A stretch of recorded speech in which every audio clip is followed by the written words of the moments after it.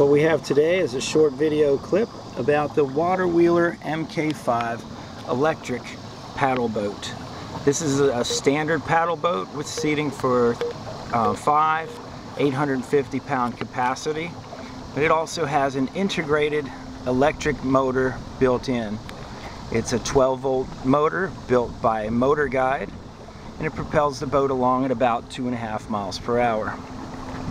According to the GPS right now, we're doing 2.4. It goes up and down because the GPS takes a minute to catch up.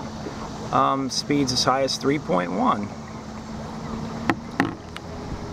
The electric propeller in the back doesn't power the pedals, but the water flowing under the boat makes the pedals turn. As you can see right now, the pedals are just cruising along under electric power.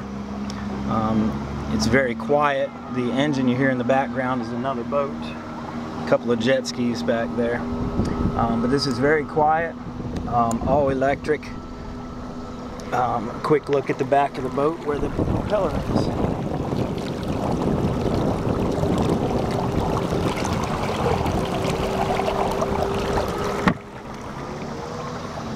It's not a beautiful day on the lake, but it's better to be out here than it is sitting at home.